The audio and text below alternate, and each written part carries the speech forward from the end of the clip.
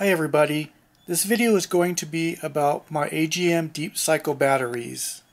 I run my system in parallel, and so I'm going to go over my 12 volt system. It is a 12 volt system, and I'm using two 100 amp hour batteries. So what does that equal? Well, if it's an AGM battery, two 100 amp hour batteries are going to equal only 100 amp hours. And so that's what I'm using on my system.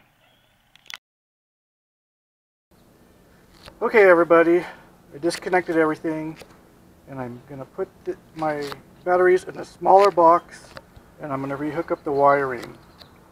So I've already put my panels on top of my van. I will make a video showing how to make MC4 connectors.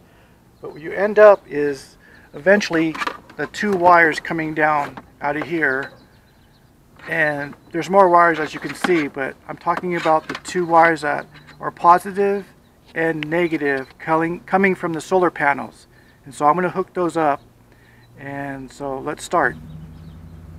Okay, so now I've placed my tracer in my inverter where I want them, and now I'm going to screw them in. Okay, so if you're going to buy a solar controller, I recommend you buying an MPPT controller. And if you can, buy a 30 amp or a 50 amp controller. Okay, so I've screwed down the inverter, and now I'm going to hook it up. And that's what I'm going to go step by step on how I'm going to hook up my solar system. Okay, let's start. Okay. This is a 100 amp fuse. This is going to be for my inverter, and so I'm going to hook my inverter up to the battery, and so this is the wire, the positive, and this is going to go to the battery, and I'm going to hook that up right now. But first I have to put this wire into this fuse, and that's what I'm going to do right now.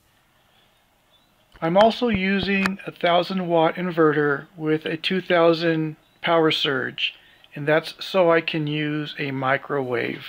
That's the reason why I got an inverter.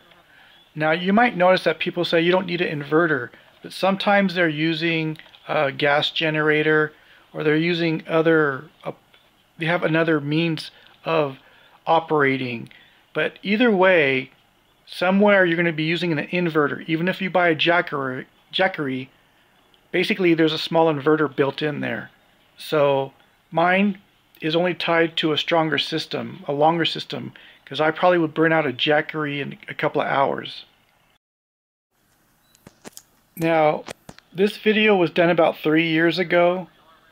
I'm using basically breakers now, but this is when I was using fuses. And I use a 100 amp fuse between my inverter and the battery system, and I run it on the positive side. And then I have a 30 amp fuse between my solar panels and the controller, and then another 30 amp between the controller and the battery, running on the positive side again.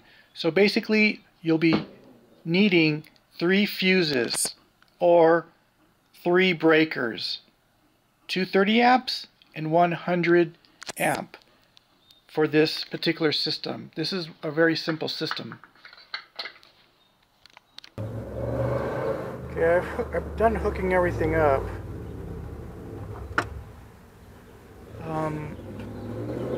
It's hard to show you on the camera because I have to shut this lid, and I want my wires as short as can be, and I couldn't do the camera work and do it at the same time.